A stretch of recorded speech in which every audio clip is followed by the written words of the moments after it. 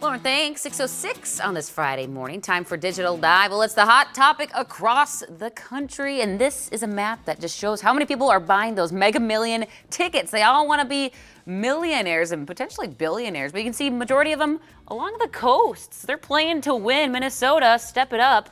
If you want a millionaire here, you got to start buying some tickets.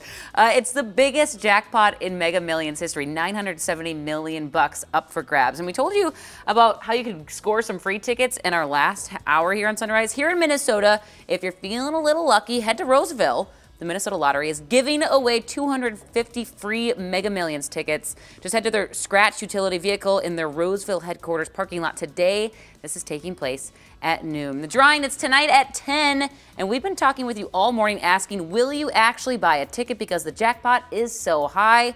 A few of you, this person says, bought $10 worth. I know my odds are astronomical, but you can't win if you don't play. That's what we've been saying all morning long. And I asked you on our KARE 11 Instagram, 56% of you weighing in saying, yes, you're going to buy a ticket. So good luck if you buy a ticket. I'm going to buy a ticket because you know what? Me too.